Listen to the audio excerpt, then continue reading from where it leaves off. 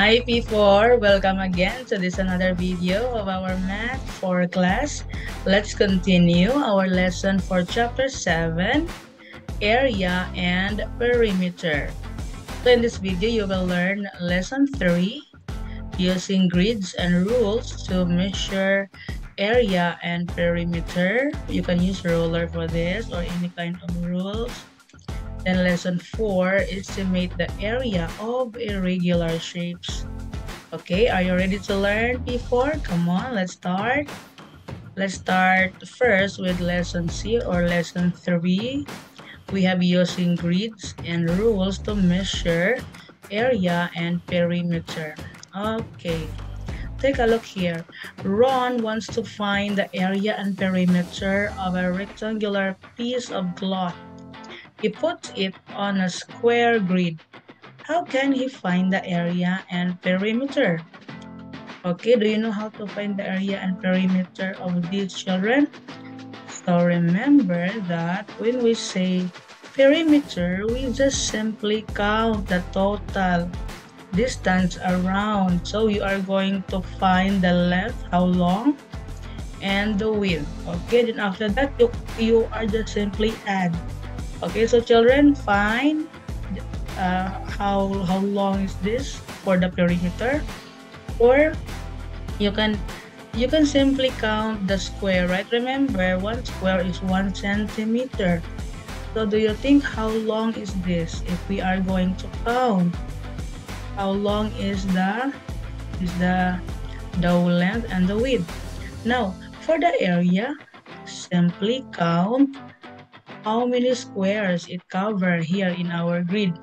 For sure, it's easy for you to find the area, so I will wait for your answers during our class, okay?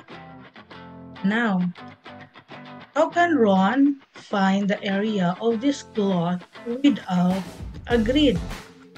Okay, let's say this one without grid, the squares at the back of this picture. How he will find the area and the perimeter?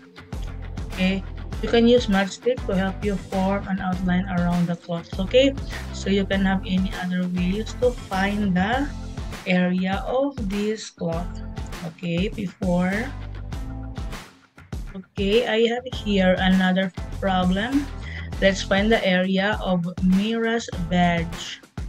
Okay, Mira wants to find the area of her rectangular school badge.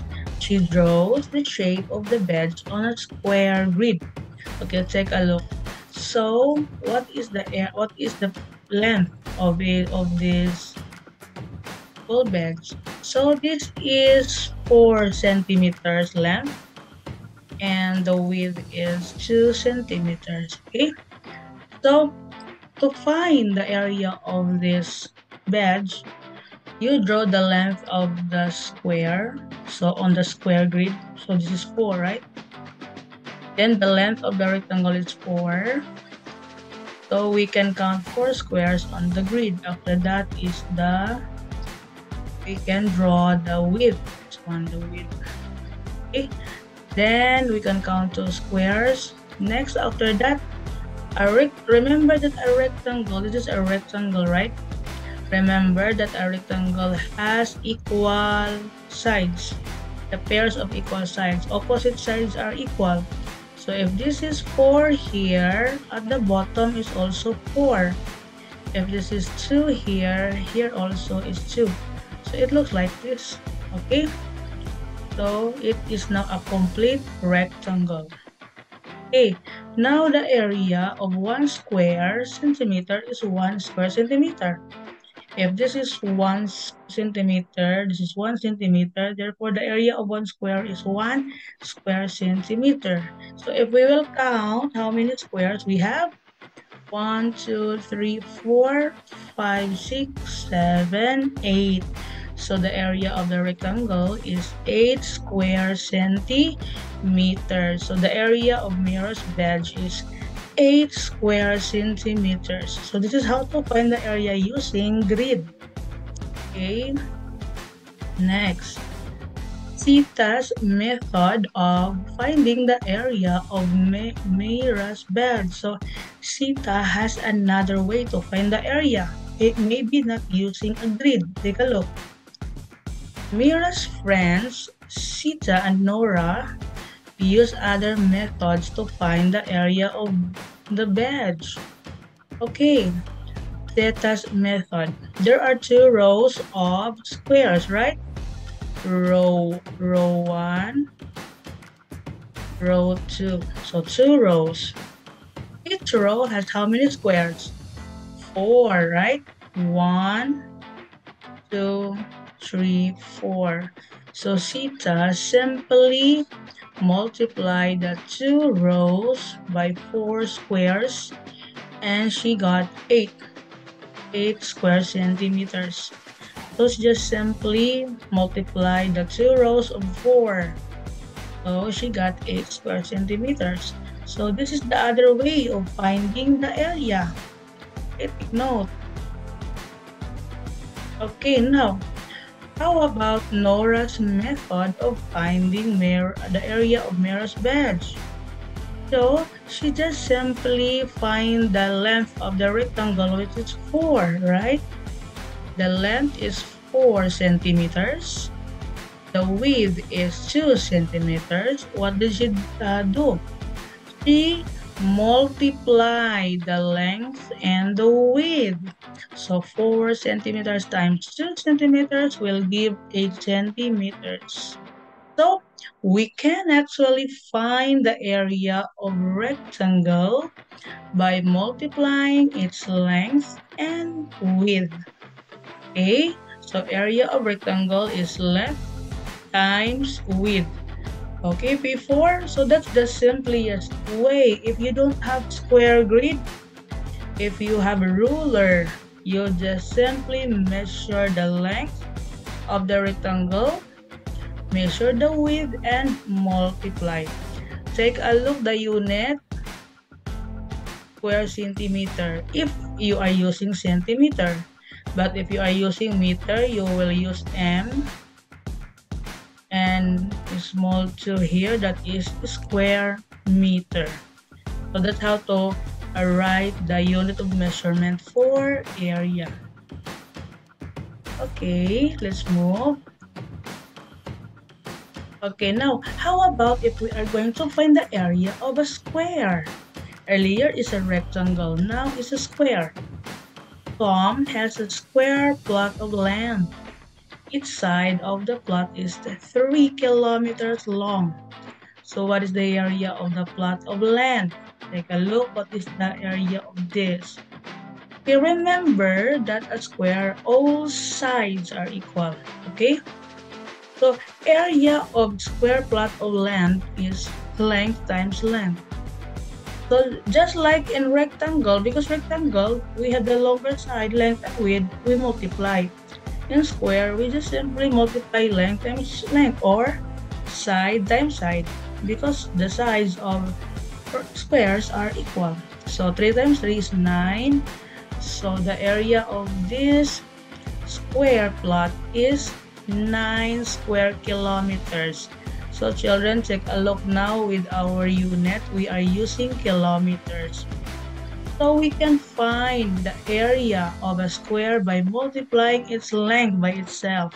So if the side or the length is 5, you just simply multiply 5 times 5. If the length is 10, 10 times 10. That is 4 square.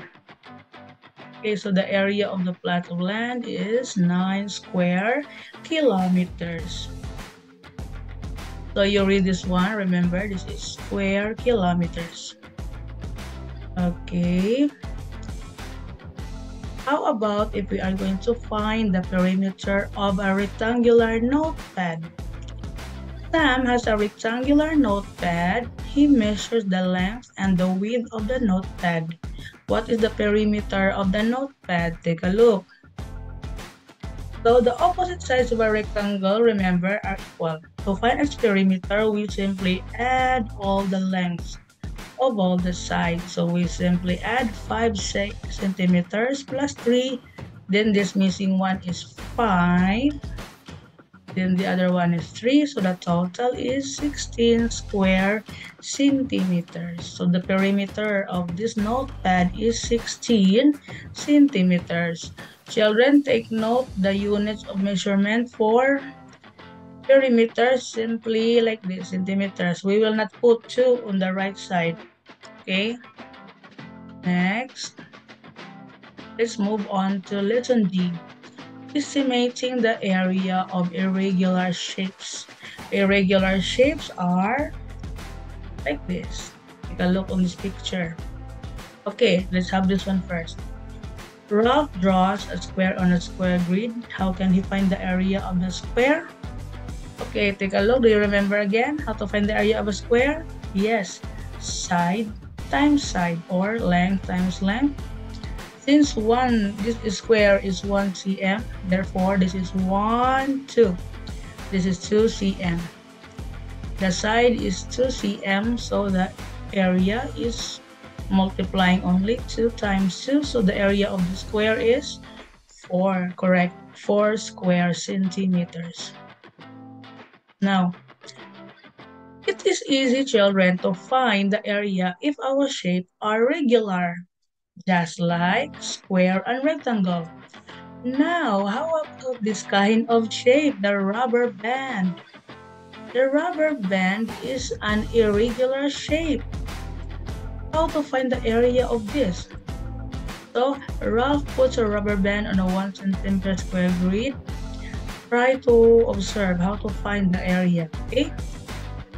If you know, you can share that during our class, okay? Now, I will give you an example on how to find the area of irregular. Take a look this. Sandy draws the top of her desk on a 1 meter square grid. What is the area of the top of her desk? There are how many whole squares? Let's count. Is it really 12? Let's count. 1, 2, 3, 4, 5, 6, 7, 8, 9, 10, 11, 12. Correct. So there are 12 whole squares. We have also here part squares. Part squares are not complete or whole squares. How many? 2. This one. Yes, so 2. So we just simply add the 12 and 2, and that is 14. So the area of the desk is about, when we see about, it means estimated or near to 14 square meters. So this is not the exact because our shape is an irregular. Okay, next. So count, if you are going to find the area of an irregular shapes, you can count first the whole squares and the part squares, and you are going to add them all together. Okay, I have another problem. Okay, I have here a leaf. Kai wants to know the area of a leaf. He puts the leaf on a 1 centimeter square grid and traces around it. Help Kai estimate the area of the leaf. So again, remember, we are only estimating for irregular. This is not an exact area of the leaf. Step 1, you simply count all the whole squares and parts that are more than half. Remember, more than half squares. If we count this all together, we have 13. This one is not included because this is not more than half. This one also. So we only count here the whole squares and more than half. So there are 13. Next, look for the part square that will make about 1 whole square. Example this, we have 2. If we put them together, it can make 1 square, right? So that is counted as 1 square, the 2. Next, estimate the area of the remaining part squares. They make about 3 squares. Okay, how about this one? This is another one, right? This one also. You can have this one also as 1. This one.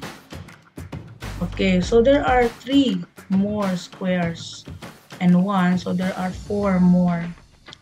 So our total now is 13, the whole squares, and the area that are part squares that can make about whole squares are 4. So this is 1, this is 2, and we have this is 3, this one and this one. This because this is all they are bigger one. Okay, or this one also. So we have only around 4 whole squares.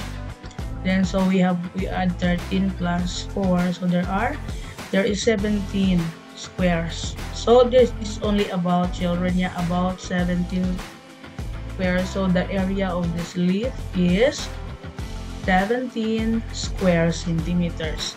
So we cannot really actually find the actual or the exact for irregular shapes like this. And this is only the technique on how to find the estimated area of an irregular shape, okay? Okay, before that's all about lesson 3, using grids and rules to measure area and perimeter. And also lesson 4, estimating the area of a regular shape. So I hope before that you learned a lot in this video. I will discuss more about this lesson during our class. Thank you for watching everyone and enjoy the rest of the day.